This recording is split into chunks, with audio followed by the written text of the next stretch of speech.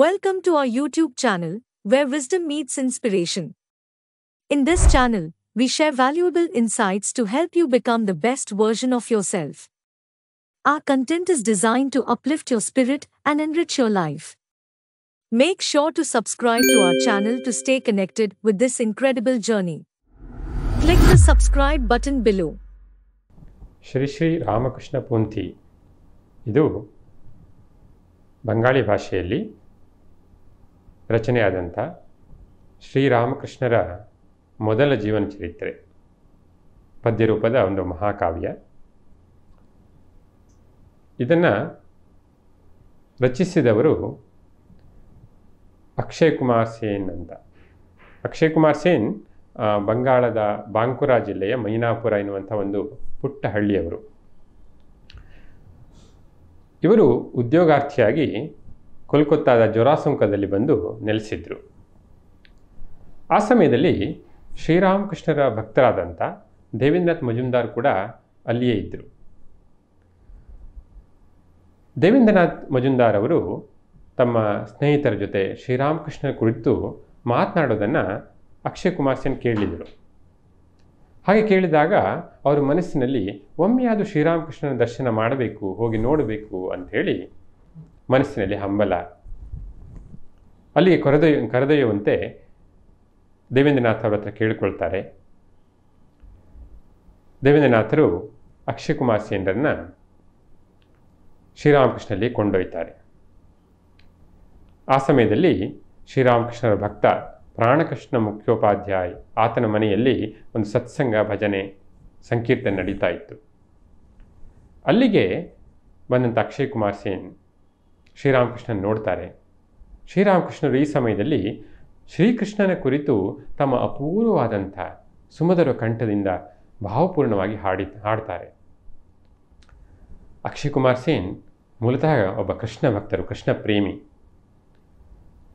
ಈ ಸಮಯದಲ್ಲಿ ಶ್ರೀರಾಮಕೃಷ್ಣರು ಶ್ರೀಕೃಷ್ಣನ ಕುರಿತಾದ ಭಕ್ತಿ ಸಂಗೀತವನ್ನು ಹಾಡಿದ್ದು ಅಕ್ಷಯ್ ಕುಮಾರ್ ಸೇನನ್ನು ಪ್ರಭಾವಿತಗೊಳಿಸುತ್ತೆ. ಹಾಡನ್ನು ಶ್ರದ್ಧಾಭಕ್ತಿಯಿಂದ ಕೇಳ್ತಾ ಅದರಲ್ಲೇ ಅಕ್ಷಯ ಕುಮಾರ್ ತಲ್ಲೀನರಾದರು, ಶ್ರೀರಾಮಕೃಷ್ಣರಿಗೆ ಶರಣಾದರು. ಇಷ್ಟು ವೇಳೆ ಈ ಸಮಯದಲ್ಲಿ ಶ್ರೀರಾಮಕೃಷ್ಣ ಜೊತೆ ಮಾತನಾಡಬೇಕಂತ ಅವಕಾಶ ಅವರಿಗೆ ಸಿಕ್ಕಿತ್ತು. 1886 ಜನವರಿ 1, ನಾವೇನು ಕಲ್ಪತರು ದಿನ ಅಂತ ಹೇಳ್ತೀವಿ, ಶ್ರೀರಾಮಕೃಷ್ಣರು ಎಲ್ಲರಿಗೂ ಕಲ್ಪತರುವಾಗಿ ಆಶೀರ್ವಾದ ಮಾಡಿದಂಥ ದಿನ. ಆವತ್ತು ಅಕ್ಷಯ್ ಕುಮಾರ್ ಸೇನ್ ಕೂಡ ಶ್ರೀರಾಮಕೃಷ್ಣರು ತಮ್ಮ ದಿವ್ಯ ಸ್ಪರ್ಶದಿಂದ ಮನಸ್ಸನ್ನು ಸವಿಕಲ್ಪ ಸಮಾಧಿಗೆ ಏರಿಸಿದ್ರು. ಮುಂದೆ ಶ್ರೀರಾಮಕೃಷ್ಣರ ಮಹಾಸಮಾಧಿಯ ನಂತರ ಅವರಿಗೆ ಚಾಮರ ಸೇವೆಯನ್ನು ಮಾಡುವಂಥ ಅವಕಾಶವೂ ಕೂಡ ವಿವೇಕಾನಂದರ ಒಂದು ಕೃಪೆಯಿಂದ ಅವರಿಗೆ ದೊರಕಿತ್ತು. ಮುಂದೆ ಶ್ರೀರಾಮಕೃಷ್ಣ ಮಹಾಸಮಾಧಿಯ ನಂತರ ಗುರುದೇವ ಶ್ರೀರಾಮಕೃಷ್ಣನ ಜೀವನದ ಕುರಿತು ಬರೀಬೇಕು ಅಂಥೇಳಿ ಅಕ್ಷಯ್ ಕುಮಾರ್ ಸೇನ್ಗೆ ತೀವ್ರ ಹಂಬಲ. ಸುಮಾರು 1887 ಸಮಯ ಈ ರೀತಿಯ ಒಂದು ಸಂಕಲ್ಪ ಅವರ ಮನಸ್ಸಿನಲ್ಲಿ ಬಂತು. ಪ್ರತಿನಿತ್ಯ ಶ್ರೀರಾಮಕೃಷ್ಣ ದೇಹತ್ಯಾಗದ ನಂತರವೂ ಕೂಡ ಅವರು ಪ್ರತಿನಿತ್ಯ ಶ್ರೀರಾಮಕೃಷ್ಣನ ಭಾವಚಿತ್ರಕ್ಕೆ ಪೂಜೆ ಸಲ್ಲಿಸ್ತಾ ಇದ್ದರು. ಶ್ರೀರಾಮಕೃಷ್ಣನ ಭಾವಚಿತ್ರದ ಮುಂದೆ ಕುಳಿತು ತಮ್ಮ ಏಕತಾರ ತಂಬೂರಿಯನ್ನು ಹಿಡಿದು ಭಾವಪೂರ್ಣವಾಗಿ ಸಂಕೀರ್ತನೆಯನ್ನು ಮಾಡ್ತಾ ಇದ್ದರು. ಶ್ರೀರಾಮಕೃಷ್ಣರ ಅಪೂರ್ವವಾದ ಆ ಒಂದು ಜೀವನ ಚರಿತ್ರೆಯನ್ನು ಬರೀಬೇಕು ಎನ್ನುವಂಥ ಹಂಬಲವನ್ನು ಸ್ವಾಮಿ ವಿವೇಕಾನಂದಲ್ಲಿ ಹೇಳಿದಾಗ ವಿವೇಕಾನಂದರು ಪ್ರೋತ್ಸಾಹಿಸ್ತಾರೆ. ಹಾಗೆ ಶ್ರೀಮಾತೆ ಶಾರದಾದೇವಿಯರನ್ನು ಅವರು ಭೇಟಿಯಾಗ್ತಾರೆ. ತಾವು ಬರೆದಂಥ ಕೆಲವೊಂದು ಭಾಗವನ್ನು ಅವರ ಮುಂದೆ ಓದಿ ಹೇಳಿದಾಗ ಶ್ರೀಮಾತೆಯವರು ಕೂಡ ಇದನ್ನು ಕೇಳಿ ಆನಂದಿಸ್ತಾರೆ.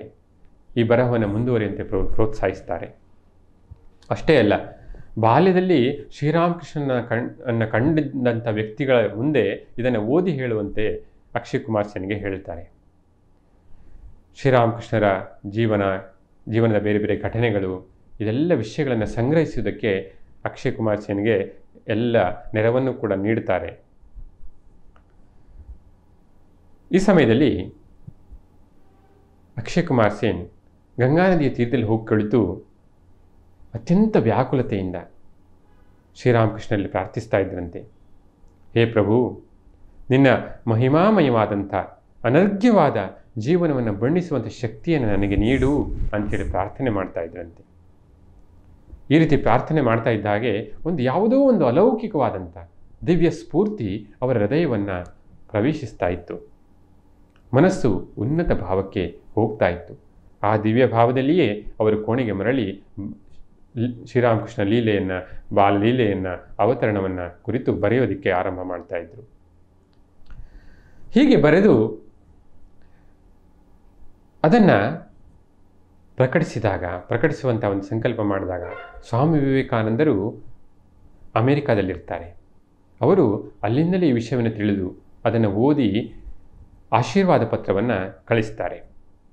ಆಶೀರ್ವಾದದಲ್ಲಿ ಏನಿತ್ತು ಅನ್ನೋದನ್ನು ಕೂಡ ಸಂಕ್ಷಿಪ್ತವಾಗಿ ನೋಡೋಣ.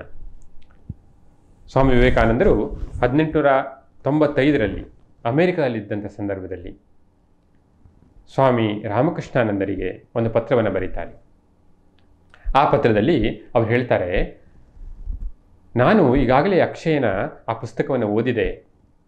ಆತನಿಗೆ ನನ್ನ 1,00,000 ಪ್ರೇಮಾಲಿಂಗನಗಳನ್ನು ಕೊಡು. ಯಾಕೆಂತ ಹೇಳಿದರೆ ಆತನ ಲೇಖನಿಯ ಮೂಲಕ ಶ್ರೀರಾಮಕೃಷ್ಣರು ತಾವು ಆವಿರ್ಭಾವಗೊಳ್ತಾ ಇದ್ದಾರೆ.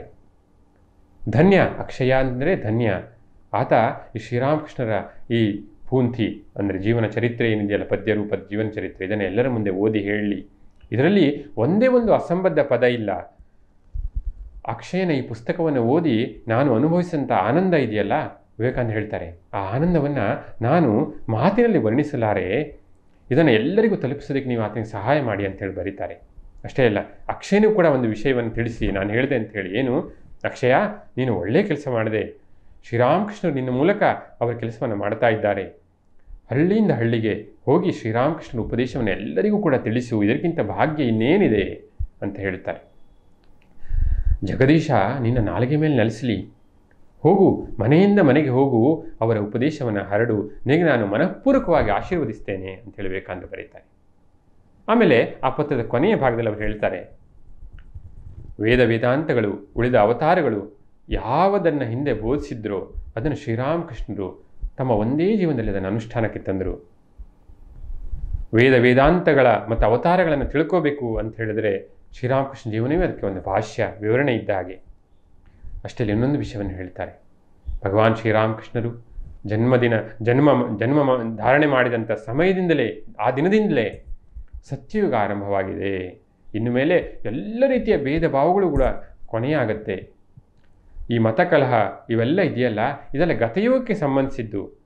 ಈ ಸತ್ಯಯುಗದಲ್ಲಿ ಶ್ರೀರಾಮಕೃಷ್ಣನೆಂಬಂಥ ಆ ಮಹಾಪ್ರೇಮ ಪ್ರವಾಹ ಇದೆಯಲ್ಲ, ಅದು ಎಲ್ಲರನ್ನ ಒಂದೇ ಸಮನಾಗಿ ಮಾಡುತ್ತೆ ಅಂಥೇಳಿ ಅಕ್ಷಯ್ ಕುಮಾರ್ ಸೇನ್ಗೆ ಸ್ವಾಮಿ ವಿವೇಕಾನಂದರು ಬರೀತಾರೆ.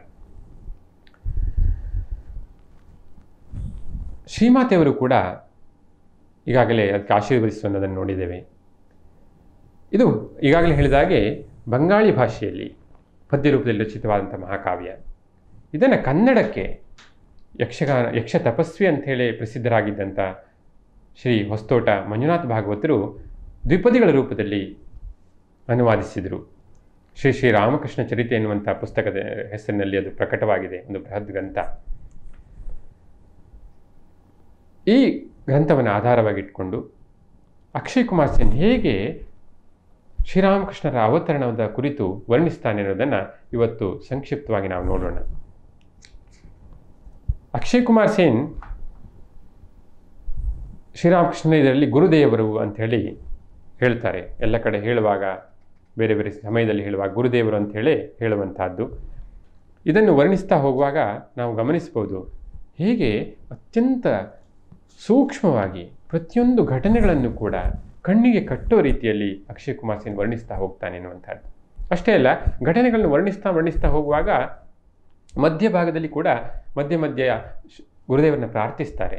ನನಗೆ ನಿನ್ನ ಈ ಲೀಲೆಯನ್ನು ವರ್ಣಿಸುವಂಥ ಶಕ್ತಿಯನ್ನು ಕೊಡು ಪ್ರಭು ಅಂತೇಳಿ ಪ್ರಾರ್ಥಿಸ್ತಾರೆ. ಬೇರೆ ಬೇರೆ ರೀತಿಯಲ್ಲಿ ಭಗವಂತನ ಮಹಿಮೆಯನ್ನು ಮಧ್ಯೆ ಹೇಳ್ತಾರೆ, ಅವತಾರದ ಮಹಿಮೆಯನ್ನು ಹೇಳ್ತಾರೆ. ಹಾಗೆ ಮುಂದುವರಿತಾರೆ.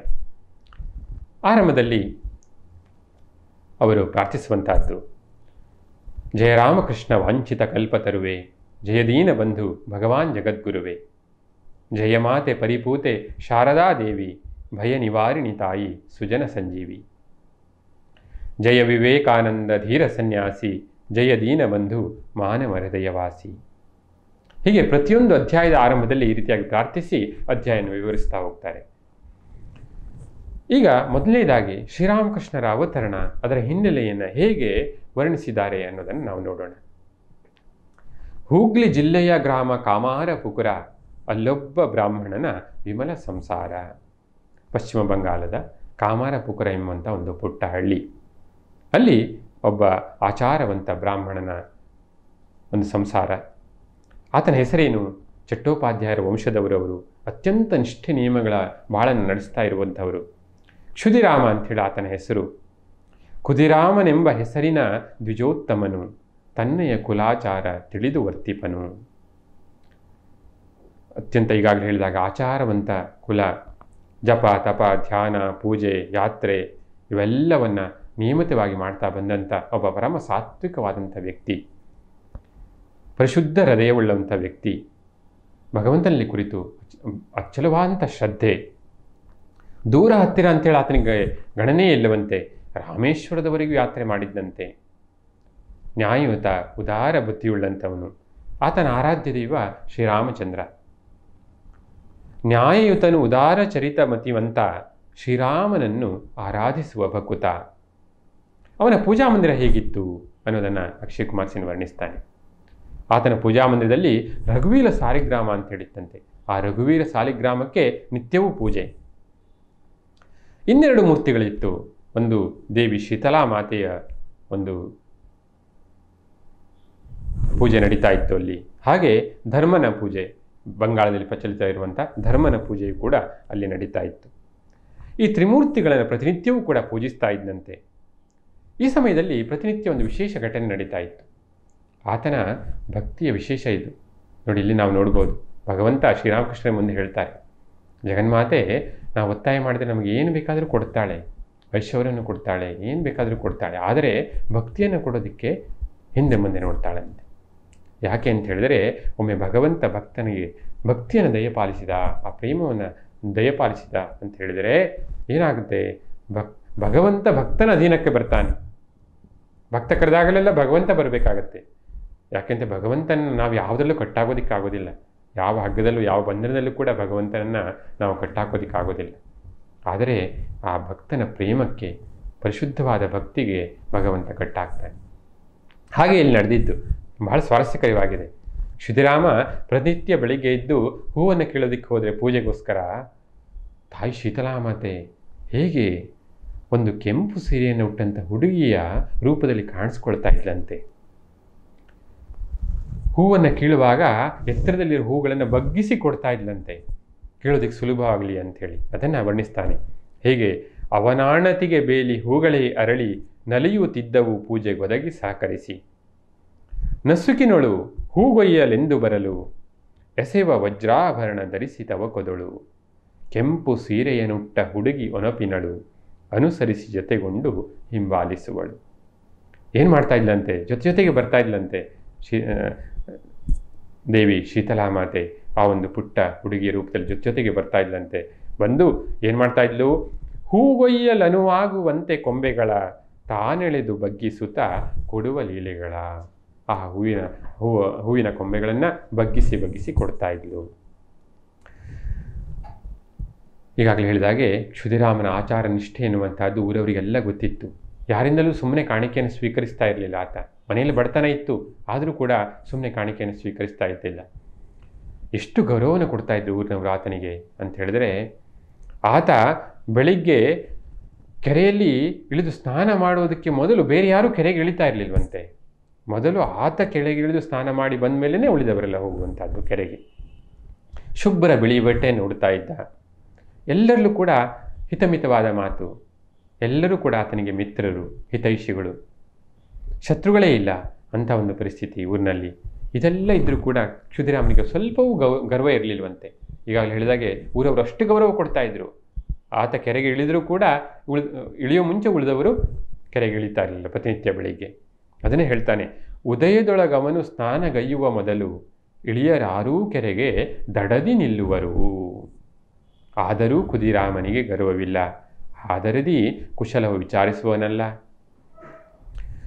ಸಾಧು ಸದ್ಗುಣದ ಖನಿ ಹಿತವಾಕ್ಯದಿಂದ ಭೂತದಯೆಯಿಂದ ಸಕಲರ ಮನವಗೆದ್ದ. ಎಲ್ಲರ ಮನಸ್ಸನ್ನು ತನ್ನ ಆ ಒಂದು ಸಾತ್ವಿಕ ನಡವಳಿಕೆಯಿಂದ ಎಲ್ಲರ ಮನಸ್ಸನ್ನು, ಊರವರ ಮನಸ್ಸನ್ನು ಆತ ಗೆದ್ದುಬಿಟ್ಟಿದ್ದಂತೆ. ಹೀಗಿರುವಾಗ ಆತನ ಪತ್ನಿ ಹೇಗೆ, ಅದನ್ನು ವಿವರಿಸ್ತಾನೆ ಅಕ್ಷಯ್ ಕುಮಾರ್ ಸೇನ್. ಕುದಿರಾಮ ಭೂಸುರನ ಸತಿಚಂದ್ರಮಣಿಯು ದಯೆಯ ಪ್ರತಿರೂಪ ಸದ್ಗೃಹಿಣಿ ಗುಣಮಣಿಯು. ಚಂದ್ರಮಣಿ ದೇವಿ ಆತನ ಪತ್ನಿ ದಯೆಯ ಪ್ರತಿರೂಪವಂತೆ. ಯಾರಾದರೂ ಹಸಿರು ಬಂದವರಿಗೆ ಅನ್ನ ಇಲ್ಲ ಅಂತ ಹೇಳಿದವಳೇ ಅಲ್ಲ, ಮನೆಯಲ್ಲಿ ಏನಿದೆಯೋ ಅದನ್ನು ಮಾಡಿ ಬಡಿಸ್ತಾ ಇದ್ಲು. ಯಾರು ಊರವ್ರು ಕಷ್ಟ ಅಂತ ಬಂದಿರೆ ತನ್ನಲ್ಲಿ ಏನು ಸಹಾಯವೋ ಅದನ್ನು ಮಾಡ್ತಾ ಇದ್ಲು. ತನ್ನ ಶ್ರಮಕ್ಕೆ ಆಕೆಗೆ ಗಮನವೇ ಇಲ್ಲ, ಬೇರೆಯವರಿಗೆ ಏನು ಸಹಾಯ ಮಾಡ್ಬೋದು ಅನ್ನೋದನ್ನೇ ಯೋಚಿಸ್ತಾ ಇದ್ಲು. ಅಂಥ ಒಂದು ಅಪರೂಪದ ವ್ಯಕ್ತಿತ್ವ ಆಕೆಯದು. ಪರರ ಹಿತಕ್ಕಾಗಿ ತನ್ನಯ್ಯ ಶ್ರಮವ ಮರೆತು ನಿರತ ದುಡಿಯುವವಳು ಸೇವಾಭಾವ ಬೆರೆತು. ಅಂಥ ಒಂದು ಪುಣ್ಯಾತ್ಮೆ ಆಕೆ. ಎಂಥ ಪುಣ್ಯಾತ್ಮೆ! ಸಾಕ್ಷಾತ್ ಭಗವಂತನನ್ನು, ಜಗದೀಶ್ವರನನ್ನು ಅವತಾರ ಪುರುಷನಾಗಿ ಜಗತ್ತಿಗೆ ನೀಡಿದಂಥ ಪುಣ್ಯವತಿ ಆಕೆ ಅಂಥೇಳಿ ಹೇಳ್ತಾನೆ. ಮುಂದೆ ಶ್ರೀರಾಮಕೃಷ್ಣರ ಆ ಒಂದು ಕುಟುಂಬದಲ್ಲಿ ಯಾರ್ಯಾರಿದ್ರು ಅನ್ನೋದನ್ನು ಅಕ್ಷಯ್ ಕುಮಾರ್ ಸೇನ್ ವಿವರಿಸ್ತಾನೆ. 3 ಸುಪುತ್ರರು ಚಂದ್ರಮಣಿ ದೇವಿಗೆ. ಹಿರಿಯವ ರಾಮಕುಮಾರ, 2ನೆಯ ಮಗ ರಾಮೇಶ್ವರ, 3ನೇವರು ಅಂತ ಹೇಳಿದ್ರೆ ಗುರುದೇವರು ಶ್ರೀರಾಮಕೃಷ್ಣರು, ಗದಾಧರ. 2 ಹೆಣ್ಣು ಮಕ್ಕಳು, ಕಾತ್ಯಾಯಿನಿ, ಸರ್ವಮಂಗಳೆ. ಆಮೇಲೆ ರಾಮಕುಮಾರನಿಗೂ ಕೂಡ ಮಗ ಒಬ್ಬ ಇದ್ದ, ಅಕ್ಷಯ ಅಂಥೇಳಿ. ರಾಮೇಶ್ವರನಿಗೆ ರಾಮಲಾಲ, ಶಿವರಾಮ ಅಂಥೇಳಿ ಮಕ್ಕಳು, ಲಕ್ಷ್ಮಿ ಅಂಥೇಳಿ ಮಗಳು. ಇದು ಗುರುದೇವರ ಒಂದು ಕುಟುಂಬದ ಒಂದು ಹಿನ್ನೆಲೆ. ಈ ಎಲ್ಲ ಕುಟುಂಬದವನ್ನು ನೆನಪಿಸಿಕೊಂಡು ಅಕ್ಷಯ್ ಕುಮಾರ್ ಸೇನ್ ಹೇಳ್ತಾನೆ, ಅವರಿಗೆಲ್ಲರಿಗೂ ಕೂಡ ನಾನು ವಂದಿಸ್ತೇನೆ. ಅವರೆಲ್ಲರ ಆಶೀರ್ವಾದವನ್ನು ಬೇಡಿ ಭಗವಂತನ ಆ ಒಂದು ಲೀಲೆಯನ್ನು ರಚಿಸುವಂಥ ಶಕ್ತಿಯನ್ನು ಕೊಡು ಅಂತೇಳಿ ಪ್ರಾರ್ಥನೆ ಮಾಡ್ತೇನೆ ಅಂತೇಳಿ ಹೇಳ್ತಾನೆ. ಹಾಗೆ ಮುಂದುವರಿಸ್ತಾನೆ. ಈ ಸಮಯದಲ್ಲಿ ಒಂದು ಆಸಕ್ತಿಕರವಾದ ಘಟನೆ ನಡೀತಂತೆ. ಕ್ಷುದಿರಾಮ ಈ ರೀತಿ ಜೀವನ ಸಾಗಿಸ್ತಾ ಇರುವಾಗ ಒಮ್ಮೆ ಸಂಕಲ್ಪ ಮಾಡಿದ, ಗಯೆಗೆ ಹೋಗಿ ಪಿತೃಗಳಿಗೆ ಪಿಂಡ ಪ್ರದಾನ ಮಾಡಬೇಕು. ಗಯ ಯಾತ್ರೆಗೆ ಹೋದಂಥ ಸಂದರ್ಭದಲ್ಲಿ ಎಲ್ಲ ಪಿಂಡ ಪ್ರದಾನ ಕಾರ್ಯವನ್ನೆಲ್ಲ ಮುಗಿಸಿ ದಣಿದು ನಿಶ್ಚಿಂತೆಯಿಂದ ಮಲಗಿದ್ದಾನೆ. ಆ ಸಮಯದಲ್ಲಿ ಏನು ನಡೀತು? ಒಂದು ಆಶ್ಚರ್ಯಕರ ಘಟನೆ ನಡೀತು. ಕುದಿರಾಮ ಪೋದನು ಗಯಾ ಯಾತ್ರೆಗಂದು ಅಲ್ಲಾದುದವನಿಗೆ ಆಶ್ಚರ್ಯದ ಅನುಭವವು. ದಣಿದು ಮಲಗಿರೆ ರಾತ್ರಿಯೊಳು ಕನಸ ಕಂಡ ಮೇಘವರ್ಣದ ದಿವ್ಯ ಆಕೃತಿಯ ಚಂದ. ದಣಿದು ಮಲಗಿರುವಾಗ ಒಂದು ಕನಸು, ಆ ಕನಸಿನಲ್ಲಿ ದಿವ್ಯವಾದಂಥ ಒಂದು ಆಕೃತಿ ಹೇಗಿತ್ತು? ಶಂಖಚಕ್ರಾಂಕಿತ ಗದಾ ಪದ್ಮಧಾರಿ ಕರ ಚತುಷ್ಟಯ ತೋರಿ ಮುಗುಳು ನಗೆಬೀರಿ.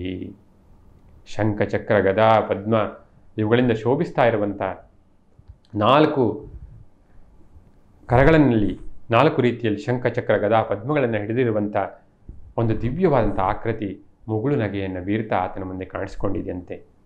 ಆ ಆಕೃತಿ ದಿವ್ಯ ಸ್ವರೂಪ ಹೇಳುತ್ತೆ ಈತನಿಗೆ, ಮಂದ ಹಾಸವ ತೋರಿ ಮೃದುಸ್ವರದೊಳಿಂದ ನಿನ್ನ ಆಸರೆಯ ಮನೆಗೆ ಮಗುವಪ್ಪೆನಿಂದ.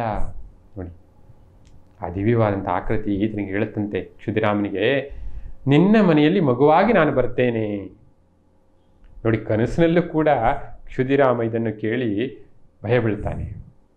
ಆತ ಹೇಳ್ತಾನಂತೆ, ಆ ನುಡಿಯ ಕೇಳಿ ಸದ್ಬ್ರಾಹ್ಮಣನು ಪೇಳ್ದ ನಿನ್ನೊಲವಿಗೆಣೆಯುಂಟೆ ಓ ದೇವ. ಉಡಲುಣಲು ಗತಿಯಿಲ್ಲವೆನಗೆ ಬಾಳಿನಲಿ ಪಡೆದು ನಿನ್ನನ್ನು ಸಲಹಲೆಂದು ಈ ಜಗದಿ. ನನಗೇನೇ ಊಟಕ್ಕೆ ಕಷ್ಟ, ಬಡತನ, ನಿನ್ನನ್ನೇ ಹೇಗೆ ನೋಡ್ಕೊಳ್ಳೋದು? ಸಾಕ್ಷಾತ್ ಭಗವಂತ ಮನೆಗೆ ಬರ್ತಾನೆ ಅವತಾರ ಪುರುಷನಾಗಿ ಅಂತ ಹೇಳಿದ್ರೆ ಆತನ ಇಷ್ಟು ಚೆನ್ನಾಗಿ ನೋಡ್ಕೋಬೇಕು, ಸೇವೆಯಲ್ಲಿ ಲೋಪವಾಗಬಾರ್ದಲ್ಲ, ಶಿವಾಪರಾಧ ಆಗಬಾರ್ದಲ್ಲ ಅಂತೇಳಿ ಕ್ಷುದಿರಾಮನಿಗೆ ಕಾಳಜಿ. ಆತ ಹೇಳ್ತಾನೆ, ಹಾಗಾಗಿ ನಿನ್ನನ್ನು ನೋಡ್ಕೊಳ್ಳುವಂಥ ಶಕ್ತಿ ನನಗಿಲ್ಲ ಅಂತ ಹೇಳಿದಾಗ ಭಗವಂತ ಹೇಳ್ತಾನಂತೆ, ದಿವ್ಯಾಕೃತಿಯೊಳು ಉತ್ತರಿಸಿದ ಚಿನ್ಮಯನು ಎನ್ನ ಸಲಹುವ ಬಗೆಗೆ ಚಿಂತಿಸುವೆಯೇನು? ಅನುಮಾನವನ್ನು ಪಡದೆ ಹೊಣೆಯ ಹೊರು ನೀನು ಬೆಳೆಯುವೆನು ನನ್ನಿಷ್ಟ ದಂದದಲ್ಲಿ ನಾನು. ಚಿಂತೆ ಮಾಡಬೇಡ, ಅನುಮಾನ ಪಡಬೇಡ, ಈ ಜವಾಬ್ದಾರಿ ನೀನು ಸ್ವೀಕರಿಸು, ಹ್ಞೂ ಅಂತ ಹೇಳು, ಒಪ್ಪಿಗೋ ಸಾಕು, ಉಳಿದಿದ್ದನ್ನೆಲ್ಲ ನಾನು ನೋಡ್ಕೊಳ್ತೀನಿ, ನನಗೆ ಬಿಟ್ಬಿಡು. ಈ ರೀತಿ ಧೈರ್ಯವನ್ನು ಹೇಳಿ ಆ ದಿವ್ಯ ಮೂರ್ತಿ ಮರೆಯಾಗಿ ಹೋಯಿತು. ಈ ಕನಸು ಮುಗಿತಿದ್ದಾಗೆ ಕ್ಷುದಿರಾಮನಿಗೆ ಎಚ್ಚರವಾಯ್ತಂತೆ. ಇದು ಕುಳಿತಾನೆ, ಏನು ಕನಸು? ಅದು ಬೆಳಗ್ಗೆ ಜಾವದಲ್ಲಿ ಕಂಡಂಥ ಕನಸು, ಬೆಳಗಿನ ಜಾವದಲ್ಲಿ ಕಂಡ ಕನಸು ನಿಜವಾಗತ್ತೆ ಎನ್ನುವಂಥ ಒಂದು ಪ್ರತೀತಿ. ಹಾಗಾಗಿ ಆತನ ಮನಸ್ಸಿನಲ್ಲಿ ಒಂದು ಭಗವಂತ ಬರ್ತಾನೆ ನಮ್ಮನೆಗೆ ಅನ್ನುವಂಥ ಒಂದು ದೃಢ ನಿಶ್ಚಯ ಮೂಡಿದೆ. ಇತ್ತ ಚಂದ್ರಮಣಿ ದೇವಿ ಕಾಮಾರಪುರದಲ್ಲಿ ಆಕೆ ಇನ್ನುಳಿದ ಮಹಿಳೆಯರು ಜೊತೆಗಿರುವಂಥವರು ಅವರೆಲ್ಲ ಕಾಮಾರಪುರದಲ್ಲಿ ಒಂದು ಶಿವಮಂದಿರ ಅಂತಿದೆ, ಈಗಲೂ ಇದೆ. ಕಾಮಾರಪುರಕ್ಕೆ ಹೋದರೆ ನಾವು ನೋಡ್ಬೋದು ಆ ಶಿವಮಂದಿರ ಇದೆ. ಆ ಶಿವಮಂದಿರಕ್ಕೆ ಮಂದಿರದ ಮುಂಭಾಗದಲ್ಲಿ ಬರ್ತಾ ಇರುವಂಥ ಸಂದರ್ಭದಲ್ಲಿ ಚಂದ್ರಮಣಿ ದೇವಿಯು ಕೂಡ ಒಂದು ಅಲೌಕಿಕವಾದಂಥ ಒಂದು ಅನುಭೂತಿ ದರ್ಶನ ಆಯಿತು. ಏನು ಅಂತ ಹೇಳಿದ್ರೆ, ಅತ್ತಲಂತಿರಲು ಕಾಮಾರಪುರದಲ್ಲಿ ಮಹಿಳೆಯರು ಮೂವನೊಡನಿರಲು ನಮ್ಮಜ್ಜಿ. ಚಂದ್ರಮಣಿ ದೇವಿಯನ್ನು ಅಕ್ಷಯ್ ಕುಮಾರ್ ಸೇನೆ ಹೇಳುವಾಗ ನಮ್ಮಜ್ಜಿ ಅಂತಲೇ ಕರೀತಾನೆ, ಅಜ್ಜಿ ಅಂತ ಕರೀತಾನೆ. ಶಿವದೇವ ಮಂದಿರವ ಹೊಂದಿದಂಗಳದಿ ದಿವ್ಯ ತೇಜವು ಗಾಳಿಯ ರೂಪದಲ್ಲಿ. ನೋಡಿ, ಒಂದು ದಿವ್ಯವಾದಂಥ ತೇಜಸ್ಸು ಆ ಶಿವಮಂದಿರದಿಂದ ಹೊರಗಡೆ ಬಂದಂತೆ. ಸುಳಿದು ಮಿಂಚಿನ ತೆರೆದಿ ತನ್ನ ಗರ್ಭವನ್ನು ಹೊಳೆದಿಳಿದು ಹೊಕ್ಕಂತೆ ಕಂಡು ಚೋದ್ಯವನು. ಒಂದು ದಿವ್ಯ ತೇಜಸ್ಸು ಆ ಶಿವಮಂದಿರದಿಂದ ಹೊರಟು ಚಂದ್ರಮಣಿ ದೇವ ಗರ್ಭವನ್ನು ಪ್ರವೇಶಿಸಿದಂತೆ ಆಕೆಗೆ ಅನುಭವ ಆಯಿತಂತೆ. ಇದನ್ನು ತನ್ನ ಜೊತೆಗಿರುವಂಥ ಇತರ ಮಹಿಳೆಯರಿಗೆ ಚಂದ್ರಮಣಿ ದೇವಿ ಹೇಳ್ತಾಳೆ.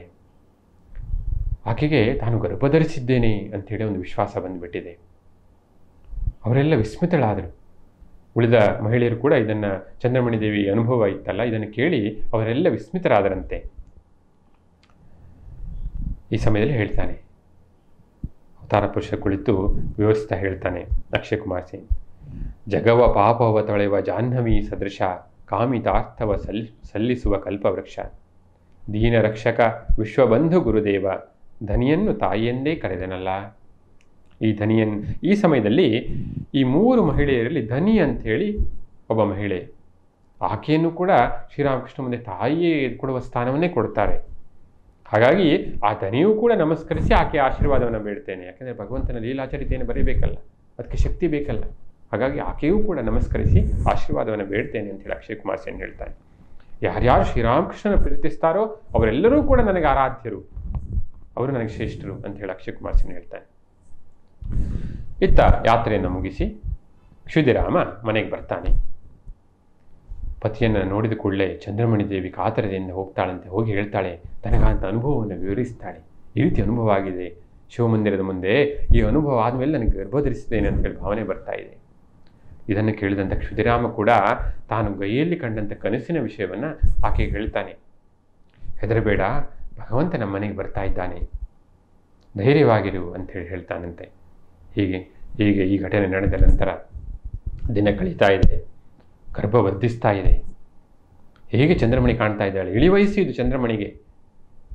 ಆದರೂ ಕೂಡ ಈ ಸಮಯದಲ್ಲಿ ಗರ್ಭ ಧರಿಸಿದಂಥ ಸಂದರ್ಭದಲ್ಲಿ ಚಂದ್ರಮಣಿ ಹೇಗೆ ಕಾಣ್ತಾ ಇದ್ದಾಳಂತೆ.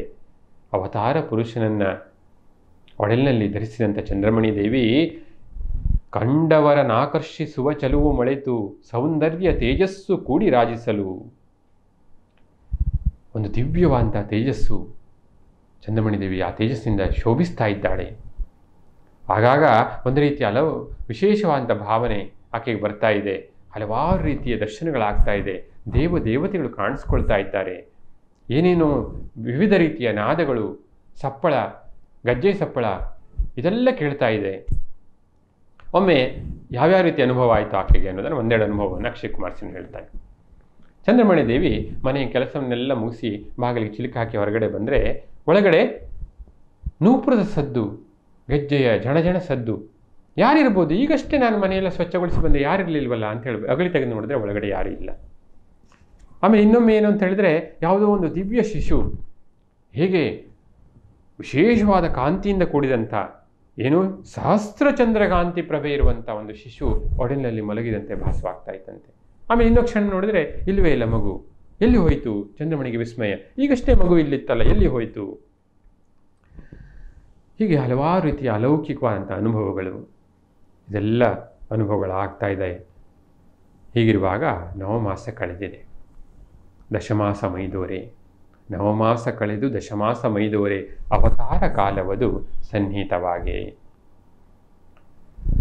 ನಸುಕಿನೊಳು ನೋವು ಕಾಣಿಸಲು ಕಾತರದಿ, ಉಸಿರಿದಳು ಪತಿಯೊಡನೆ ಪಿಸು ಮಾತಿನಲ್ಲಿ. ನಸುಕಿನಲ್ಲಿ ಆ ಒಂದು ಹೆರಿಗೆ ನೋವು ಕಾಣಿಸ್ಕೊಂಡಿದೆ. ಪತಿಯೊಡನೆ ಹೇಳ್ತಾಳೆ, ಹೆರಿಗೆಯ ನೋವೆನ್ನ ನಾವರಿಸುತ್ತಿಹುದು, ಪರಿಯೇನೋ ಮುಂದೆ ಸಂಕಟವಾಗುತ್ತಿಹುದು. ಪತಿಗೆ ಈ ವಿಷಯವನ್ನು ಹೇಳಿದಾಗ ಪತಿ ಹೇಳ್ತಾನೆ, ನೋಡಿ ಎಂಥ ಮುಗ್ಧ ದಂಪತಿಗಳು. ಅಯ್ಯೋ ಅವಸರ ಮಾಡಬೇಡ ಅಂತ ಹೇಳ್ತಾನೆ ಕ್ಷುದಿರಾಮ. ಯಾಕೆ? ರಘುವೀರನಿಗೆ ಇನ್ನೂ ಪೂಜೆ ಆಗಿಲ್ಲ, ರಘುವೀರನಿಗೆ ಆಹಾರ ಕೊಡದೆ ಪೂಜೆ ಮಾಡದೆ ಹೇಗೆ ನೀನು ಶಿಶುವನ್ನು ಪ್ರಸವಿಸುವಂತಹದ್ದು? ಹಾಗಾಗಿ ಸ್ವಲ್ಪ ತಡಕೋ ಅಂತ ಹೇಳ್ತಾನೆ ಕ್ಷುದಿರಾಮ. ಕುದಿರಾಮನದ ಕೇಳಿ ಅವಸರವೂ ಸಲ್ಲ, ರಘುವೀರನಿಗೆ ಪೂಜೆ ಮುಗಿದಿಲ್ಲವಲ್ಲ. ಉದ್ಭವದಂತೂ ಈ ಕಾಲದೊಳಗಹುದು, ಸುದತಿ ನೀ ಸಹಿಸಿಕೋ, ಪರಿಯನ್ನು ತಿಳಿ ಸ್ವಲ್ಪ ಸಹಿಸಿಕೋ, ಪೂಜೆ ಮಾಡಿ ಮುಗಿಸ್ಬಿಡ್ತೀನಿ, ರಘುವೀರನಿಗೆ ನೈವೇದ್ಯವನ್ನು ಸಲ್ಲಿಸಿಬಿಡ್ತೀನಿ, ಆಮೇಲೆ ಅಲ್ಲಿವರೆಗೆ ಸಹಿಸ್ಕೋ ಅಂತ ಹೇಳ್ತಾನೆ. ದೇವರಿಗೆ ಪೂಜೆ ನೈವೇದ್ಯ ಸಲ್ಲಿಸುವೆನು, ನಂತರವೇ ನೀನು ಪ್ರಸವಿಸುವೆ ಮಗುವನ್ನು ಎಂದೆನ್ನುತ್ತಾ ಪೂಜೆ ಗಣಿಯಾದ ನವ ತಾನು. ಈ ರೀತಿ ಹೇಳಿ ಪೂಜೆ ಎಲ್ಲ ಮುಗಿಸ್ತಾನೆ. ಆ ದಿನ ಸುಸೂತ್ರವಾಗಿ ಕಳೆಯುತ್ತೆ. ರಾತ್ರಿ ಏನು ವಿಶೇಷ ದಿನ. ಶುಕ್ಲ ಪಕ್ಷದ ಬಿದಿಗೆ ಚಂದ್ರ ಮೈದೋರೆ, ಆಕಾಶದಲ್ಲಿ ಶುಕ್ಲ ಪಕ್ಷದ ಬಿದಿಗೆ ಚಂದ್ರ ಶೋಭಿಸ್ತಾ ಇದ್ದಾನೆ. ಪ್ರಶಾಂತವಾದಂತಹ ಒಂದು ಚಂದ್ರನ ಬೆಳಕು ಎಲ್ಲೆಡೆ ಹರಡಿದೆ. ಗ್ರಹಗಳೆಲ್ಲ ಅತ್ಯಂತ ಉನ್ನತವಾದಂಥ ಸ್ಥಾನದಲ್ಲಿದೆ. ಆ ಒಂದು ಶುಭ ಸಂದರ್ಭದಲ್ಲಿ ಶುಭವಿರಲು ಗೋಲೋಕದೊಡೆಯ ಧರೆಗಿಳಿದ ಅಭಯಂಕರನ ನಟನೆಗೆ ಒದಗಿದಾರಂಭ. ಇಂಥ ಒಂದು ಶುಭ ಸಂದರ್ಭದಲ್ಲಿ ಗೋಲೋಕದೊಡೆಯ ಪರಮಾತ್ಮ ಧರೆಗೆ ಅವತರಿಸ್ತಾನೆ. ಆ ಶಿಶು ಹುಟ್ಟಿದ ಮೇಲೆ ಅಲ್ಲಿಯೇ ಒಂದು ಭತ್ತ ಹುಟ್ಟುವಂಥ ಹೊರಳ ಕುಣಿ ಇತ್ತಂತೆ. ಕಮ್ಮಾರಗತಿ ಧನಿ ಜೊತೆಗೆ ಇದ್ಲು. ಆಕೆ ನೋಡ್ತಾಳೆ, ಶಿಶು ಕಾಣಿಸ್ತಾ ಇಲ್ಲ. ಎಲ್ಲಿ ಮಗು ಒಳಗೆ ಕಳಿಸ್ತಿದ್ದೆ, ಹುಟ್ಟಿದ ತಕ್ಷಣ ಎಲ್ಲಿ ಹೋಗ್ಬಿಟ್ಟಿದೆ ಅಂತೇಳಿ ನೋಡಿದರೆ ಆ ಅಕ್ಕಿಯನ್ನು ಕುಟ್ಟುವಂಥ ಕುಣಿ ಇತ್ತಲ್ಲ, ಅಲ್ಲಿಗೆ ಹೋಗ್ಬಿಟ್ಟಿದ್ದಾಳೆ. ಅಲ್ಲಿಗೆ ಆ ಮಗು ತೆವಳಿಕೊಂಡು ಹೋಗ್ಬಿಟ್ಟಿದೆ. ಧನಿ ಮಗುವನ್ನು ಕೈಯಲ್ಲಿ ಹಿಡಿದು ನೋಡ್ತಾಳೆ. ಸಾಮಾನ್ಯ ಶಿಶುಗಳನ್ನು ಮೀರಿದಂಥ ಆಕರ್ಷಣೆ ನೋಡಿದರೆ ಚಂದ್ರಬಿಂಬದಂತೆ ಕಾಣ್ತಾ ಇದೆ. ಪೂರ್ಣ ಚಂದ್ರನಂತೆ ಶೋಭಿಸ್ತಾ ಇರುವಂಥ ಮಗು ದೊಡ್ಡದಾಗಿ ಬೆಳೆದು ಬಿಟ್ಟಿದೆಯೋ ಅನ್ನೋ ರೀತಿ ಭಾಸವಾಗ್ತಾ ಇದೆ. ಆ ಮುದ್ದಾದಂಥ ಮಗುವನ್ನು ನೋಡಿದರೆ ಸಾಕು, ಮನಸ್ಸು ಸ್ವಚ್ಛವಾಗ್ತಾ ಇದೆಯಂತೆ, ಆನಂದದಿಂದ ತುಂಬಿಕೊಳ್ತಾ ಇದೆಯಂತೆ. ಕ್ಷುದಿರಾಮನನ್ನು ಕರೀತಾಳೆ, ಬನ್ನಿ ಬನ್ನಿ ಬನ್ನಿ, ಮುದ್ದಾದಂಥ ಮಗು ಹುಟ್ಟಿದೆ, ಬನ್ನಿ ನೋಡಿ. ಚಲುವಿನ ಕನಿಗೆ ನೀವು ತಂದೆಯಾಗಿಹಿರಿ, ಸೊಗಸಿನ ಶಿಶುವ ನಾನೆಂತೂ ವರ್ಣಿಸಲಿ. ಈ ಶಿಶುವಿನ ಸೌಂದರ್ಯ ಇದೆಯಲ್ಲ, ಇದನ್ನು ನಾನೆಂತೂ ವರ್ಣಿಸಲಿ. ಇಂಥ ಒಂದು ಚೆಲುವಿನ ಕನಿಗೆ ಮುದ್ದಾದ ಮಗುವಿಗೆ ನೀವು ತಂದೆಯಾಗಿದ್ದೀರಿ, ಬೇಗ ಬನ್ನಿ ನೋಡಿ ಅಂತೇಳಿ ಕ್ಷುದಿರಾಮನನ್ನು ಕರೀತಾಳೆ. ಧನಿ ಈ ರೀತಿ ಕರೆದಾಗ ಕ್ಷುದಿರಾಮ ಬಂದು ಮಗುವನ್ನು ನೋಡ್ತಾನಂತೆ. ಅಹಹಾ, ಈ ಶಿಶುವಿನಲ್ಲಿ ಸೂಸುತಿಹ ಕಾಂತಿ, ಭೂಮಿಯನ್ನೇ ಬೆಳಗಿಸುವ ದಿವ್ಯ ಪ್ರಶಾಂತಿ. ಎಂಥ ಒಂದು ಪ್ರಶಾಂತ ಮಗು, ಚಂದ್ರನ ಕಾಂತಿಯನ್ನು ಹೊರಹೊಮ್ಮಿಸ್ತಾ ಇದೆ. ಅಂಗಾಂಗವನ್ನೆಲ್ಲ ನೋಡ್ತಾನೆ, ಶುಭ ಲಕ್ಷಣವನ್ನು ಸಾರ್ತಾ ಇದೆಯಂತೆ. ಎಲ್ಲ ಅಂಗಾಂಗಗಳು ಕೂಡ ಶುಭ ಭವಿಷ್ಯವನ್ನು, ಶುಭ ಲಕ್ಷಣವನ್ನು ಸಾರ್ತಾ ಇದೆ. ರೋಮಾಂಚನಗೊಳ್ತಾನೆ ಕ್ಷುದಿರಾಮ. ಭಾವಪರವಶದಿಂದ ಶಿಶುವನ್ನು ಮತ್ತೆ ಮತ್ತೆ ನೋಡ್ತಾನೆ. ಕಣ್ಣನ್ನು ಅಲ್ಲಿಂದ ತೆಗೆಯೋದಕ್ಕೆ ಆಗ್ತಾ ಇಲ್ಲ, ಅಂಥ ಒಂದು ದಿವ್ಯ ಕಾಂತಿ. ಆತ ಹೇಳ್ತಾನೆ, ನಾವೇನು ಕನಸನ್ನು ಕಂಡಿದ್ವೋ ಅದೆಲ್ಲ ನನಸಾಯಿತು. ಭಗವಂತ ನಮ್ಮನೆಗೆ ಬಂದ, ಮಗುವಾಗಿ ಬಂದ. ಚಂದ್ರಮಣಿ ದೇವಿ ಹೇಳ್ತಾನೆ, ಅದಿತಿ ಕೌಸಲೆ ದೇವಕಿಯರ ಸೌಭಾಗ್ಯ ಒದಗಿ ನೀ ಪುಣ್ಯವತಿ ಆದೆಯೇ ಈ ಸಹಜ. ನೋಡಿ, ಅದಿತಿ ಕೌಸಲೆ ದೇವಕಿಯರ ಏನು ಸೌಭಾಗ್ಯ ಇತ್ತೋ ಆ ಸೌಭಾಗ್ಯವತ್ತು ನಿನ್ನದಾಗಿದೆ. ಭಗವಂತ ಮಗುವಾಗಿ ನಮ್ಮ ಮನೆಯಲ್ಲಿ ಹುಟ್ಟಿದ್ದಾನೆ. ಈ ರೀತಿ ಎಲ್ಲರೂ ಸಂತಸದಿಂದ ಇರುವಾಗ ನಿಧಾನವಾಗಿ ಎಲ್ಲರಿಗೂ ಸುದ್ದಿ ತಿಳಿಯುತ್ತೆ. ನೆರೆಹೊರೆಯವರೆಲ್ಲ ಬಂದು ಮಗುವನ್ನು ನೋಡ್ತಾರಂತೆ. ಒಮ್ಮೆ ನೋಡಿದವರು ಇನ್ನೊಮ್ಮೆ ನೋಡಿದರಂತೆ, ಇನ್ನೊಮ್ಮೆ ನೋಡಿದವರು ಮತ್ತೊಮ್ಮೆ ನೋಡಿದರಂತೆ. ಅವರು ಇನ್ನು ಕೆಲವರಿಗೆ ಎಲ್ಲರೂ ಬಂದು ಮಗುವಿನ ನೋಡ್ತಾ ಇದ್ದಾರೆ. ನೋಡಿದವರಿಗೆ ಏನು ಭಾಸವಾಗ್ತಾ ಇದೆ? ಜೀವನವೇ ಪಾವನವು ಈ ಮಗುವಿನಿಂದ, ಭಾವನೆಗೆ ಬಲ ಬಂದುದು ಈ ಶಿಶುವಿನಿಂದ. ಈ ಮಗುವನ್ನು ನೋಡಿ ಜೀವನವೇ ಪಾವನವಾಯಿತು ಅಂತೇಳಿ ಅವರೆಲ್ಲ ಭಾವಿಸ್ತಾ ಇದ್ದಾರೆ. ಆದರೆ ಒಮ್ಮೆ ನೋಡಿದರೆ ಸಾಕು ಅನ್ನಿಸ್ತಾ ಇಲ್ಲ. ದೇವರನ್ನೇ ಕಂಡರೂ ಮನತಣಿಯಲಿಲ್ಲ ಯಾವ ಪುಣ್ಯವೋ. ಅಂದರೆ ಮತ್ತೆ ಒಮ್ಮೆ ನೋಡಿದ್ರೆ ಇನ್ನೊಮ್ಮೆ ನೋಡಬೇಕು, ಇನ್ನೊಮ್ಮೆ ನೋಡಿದ್ರೆ ಮತ್ತೊಮ್ಮೆ ನೋಡಬೇಕು, ನೋಡಿ ಹೊರಗಡೆ ಹೋದರೆ ಇನ್ನೊಮ್ಮೆ ಬಂದು ನೋಡ್ಕೊಂಡು ಹೋಗಬೇಕು ಅಂತ ಅನಿಸ್ತಾ ಇದೆ. ಚಂದ್ರಮನ ತೆರೆದಿ ಕಂಗೊಳಿಸುತ್ತಿದೆ ಮಗುವು ಅಂಗಾಂಗದೊಳಗವಿತು ಮೆರೆಯುತ್ತಿದೆ ಚಲುವು. ಚಂದ್ರಮನ ರೀತಿಯಲ್ಲಿ, ಪೂರ್ಣ ಚಂದ್ರನ ರೀತಿಯಲ್ಲಿ ಮಗು ಕಂಗೊಳಿಸ್ತಾ ಇದೆ. ಅಂಗಾಂಗದಲ್ಲೆಲ್ಲ ಚೆಲುವು, ಶುಭ ಲಕ್ಷಣಗಳು. ಹೋದವರೆಲ್ಲ ಹೇಳ್ತಾರೆ, ಇದು ನಮ್ಮೂರ ಭಾಗ್ಯ, ನಮ್ಮೂರ ಹೆಮ್ಮೆ. ಎಲ್ಲ ಸುದ್ದಿ ದೂರಿಗೂ ಹಬ್ಬಿದೆ. ದೂರದಿಂದ ಜನ ಬಂದು ನೋಡ್ಕೊಂಡು ಹೋಗ್ತಾ ಇದ್ದಾರಂತೆ. ಮಗು ಹೀಗೆ ದಿನ ಕಳೀತಾ ಇದೆ, ಮಗು ಬೆಳೀತಾ ಇದೆ. ಆಶ್ಚರ್ಯ ನೋಡಿ, ಕ್ಷುದಿರಾಮನಿಗೆ ಮನೆಯಲ್ಲಿ ಹಣದ ವಿಪರೀತವಾದ ಕೊರತೆ ಇತ್ತು. ಆದರೆ ಯಾವಾಗ ಮಗುವಿನ ಅವತಾರ ಪುರುಷನ ಜನನ ಆಯಿತೋ ಮನೆಯಲ್ಲಿ ಹಣದ ಪರಿಸ್ಥಿತಿ ಕೂಡ ಸುಧಾರಿಸ್ತಾ ಬಂತಂತೆ. ಭಗವಂತನೇ ಹೇಳಿದ್ನಲ್ವಾ, ಚಿಂತೆ ಮಾಡಬೇಡ, ನಾನೇ ಎಲ್ಲ ನೋಡ್ಕೊಳ್ತೇನೆ. ನಿಧಾನವಾಗಿ ಹಣದ ಪರಿಸ್ಥಿತಿ ಸುಧಾರಿಸ್ತಾ ಇತ್ತು. ಅಷ್ಟೇ ಅಲ್ಲ, ಆತನಿಗೆ ಇದ್ದಂಥ ಆಸ್ತಿ ಎಷ್ಟು ಅಂತ ಹೇಳಿದ್ರೆ ಒಂದು 7 ಗುಂಟೆ ಲಕ್ಷ್ಮೀ ಜಲ ಎನ್ನುವಂಥ ಒಂದು ಹೊಲ, ಅದೇ ಬಾಳುವೆಗೆ ಆಧಾರ. ಆ 7 ಗುಂಟೆ ಹೊಲದಲ್ಲೇ ಆತ ಜೈ ರಘುವೀರ ಅಂಥೇಳಿ ಒಂದು ಮುಷ್ಟಿಯ ಧಾನ್ಯವನ್ನು ಹೀಗೆ ಎಲ್ಲ ಕಡೆ ಸೋಕ್ತಾ ಇದ್ದಂತೆ. ಅಲ್ಲಿ ಆ ರೀತಿ ಆ ಧಾನ್ಯದಿಂದ ಬಂದಂಥ ಭತ್ತ ಎಷ್ಟು ಬೆಳೀತಾ ಇತ್ತು, ಎಷ್ಟು ಸಮೃದ್ಧವಾಗಿ ಫಸಲು ಬರ್ತಾ ಇತ್ತು ಅಂತ ಹೇಳಿದರೆ ಮನೆಯವರು ಎಲ್ಲರಿಗೂ ಕೂಡ ಇಡೀ ವರ್ಷ ಊಟ ಮಾಡುವಷ್ಟು ಭತ್ತ ಅಲ್ಲಿ ಬೆಳೀತಾ ಇತ್ತು. ಅಷ್ಟೇ ಅಲ್ಲ, ಮನೆಯವರಿಗಾಗಿ ಬಂದ ಅತಿಥಿಗಳನ್ನು ನೋಡ್ಕೊಳ್ಳೋದಕ್ಕೂ ಅದು ಸಾಕಾಗ್ತಾ ಇತ್ತು. ನೋಡಿ, ಭಗವಂತನ ಲೀಲೆ ಇದು. ಭಕ್ತರನ್ನು ಆತ ಎಂದೂ ಕೈ ಬಿಡೋದಿಲ್ಲ. ಅಷ್ಟೇ ಅಲ್ಲ, ಕುದಿರಾಮನ ಆಚಾರ ನಿಷ್ಠೆ ಊರವರಿಗೆಲ್ಲ ಗೊತ್ತಿತ್ತು. ಅವರೆಲ್ಲ ಕೂಡ ಈತನ ಸಹಾಯಕ್ಕೆ ಬರ್ತಾ ಇದ್ರು. ಆದರೂ ಕೂಡ ಆತ ಯಾರೆಂದರೂ ಅವರೊಂದಿಗೆ ಕಾಣಿಕೆಯನ್ನು ಸ್ವೀಕರಿಸ್ತಾ ಇರಲಿಲ್ವಂತೆ. ಪ್ರತಿನಿತ್ಯ ರಘುವೀರ ಸಾಲಿಗ್ರಾಮಕ್ಕೆ ಅನ್ನ ನೈವೇದ್ಯ, ಅದರ ಜೊತೆಗೆ ಸಾಧು ಸಂತರಿಗೆ ಸಂತರ್ಪಣೆ, ಬಂದಂಥ ಅತಿಥಿಗಳಿಗೆ ಸಂತರ್ಪಣೆ. ಅವರ ಮನೆ ಇತ್ತಲ್ಲ, ಆ ಗುಡಿಸಲು, ಅದು ಇದ್ದಿದ್ದು ಈ ಪುರಿ ಧಾಮಕ್ಕೆ ಯಾತ್ರಿಕರು ಹೋಗುವಂಥ ಮಾರ್ಗದಲ್ಲಿಯೇ ಇತ್ತು. ಹಾಗಾಗಿ ಅವರೆಲ್ಲ ಹೋಗುವವರೆಲ್ಲ ಇವ್ರ ಮನೆಗೆ ಬಂದು ಮಧ್ಯಾಹ್ನ ಬಂದು ಆಹಾರ ಸ್ವೀಕರಿಸಿ ಮುಂದೆ ವಿಶ್ರಾಂತಿ ಪಡೆದು ಮುಂದೆ ಸಾಗ್ತಾ ಇದ್ರು. ಕ್ಷುದಿರಾಮ ಚಂದ್ರಮಣಿ ಇಬ್ಬರು ದಯಾಮಯರು. ತಮ್ಮಲ್ಲಿ ಏನಿದೆಯೋ ಅದರಲ್ಲೇ ಅವರಿಗೆ ಊಟ ಉಪಚಾರದ ವ್ಯವಸ್ಥೆಯನ್ನು ಮಾಡ್ತಾ ಇದ್ರು. ಆ ಮನೆ ಹೇಗಿತ್ತು ಅನ್ನೋದನ್ನು ಅಕ್ಷಯ್ ಕುಮಾರ್ ಸೇನ್ ವರ್ಣಿಸ್ತಾರೆ ಭಾಳ ಸುಂದರವಾಗಿ.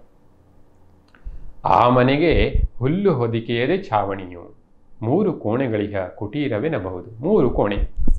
ಒಂದು ಕೋಣೆ ಈಗಾಗಲೇ ಹೇಳಿದಾಗೆ ಭತ್ತ ಕುಟ್ಟುವ ಕೋಣೆ, ಎಲ್ಲಿ ಅವತಾರ ಪುರುಷರ ಜನನವಾದಂಥ ಸ್ಥಳ. ಇನ್ನೆರಡು ಕೋಣೆಗಳಲ್ಲಿ ಊಟ, ವಿಶ್ರಾಂತಿ, ಅಡಿಗೆ ಇತ್ಯಾದಿ. ನೋಡಿ, ಆ ರೀತಿ ಗುಡಿಸಲಾದರೂ ಕೂಡ ಹೇಗೆ ಕಾಣ್ತಾ ಇತ್ತಂತೆ ಆ ಗುಡಿಸಲು ಅಂತ ಹೇಳಿದ್ರೆ, ದೂರದಿಂದಲೇ ನೋಡಿ ತಿಳಿಯಬಹುದಿತ್ತು. ಬಡತನದ ಬಗೆಯ ಮನೆಯೇ ಹೇಳುತ್ತಿತ್ತು. ಆ ರೀತಿ ಒಂದು ಬಡತನದ ಗುಡಿಸಲು, ಆದರೆ ಋಷ್ಯಾಶ್ರಮದ ತೆರೆದು ಶೋಭಿಸುತ್ತಲಿತ್ತು. ಋಷ್ಯಾಶ್ರಮದ ರೀತಿಯಲ್ಲಿ ಕಾಣ್ತಾ ಇತ್ತಂತೆ. ಶಾಂತಿಧಾಮದಂತ ಅನಿಸ್ತಾ ಇತ್ತಂತೆ. ನೋಡಿದವರಿಗೆ ಈ ಗುಡಿಸಲು ನೋಡಿದರೆ ಒಂದು ರೀತಿ ಶಾಂತಿ, ಸುತ್ತ ಒಂದು ಶಾಂತಿ ಪ್ರಸರಿಸ್ತಾ ಇದೆಯೋ, ಆ ಒಂದು ದಿವ್ಯ ಕಾಂತಿ ಪ್ರಸರಿಸ್ತಾ ಇದೆಯೋ ಅಂತೇಳಿ ಅನ್ನಿಸ್ತಾ ಇತ್ತಂತೆ.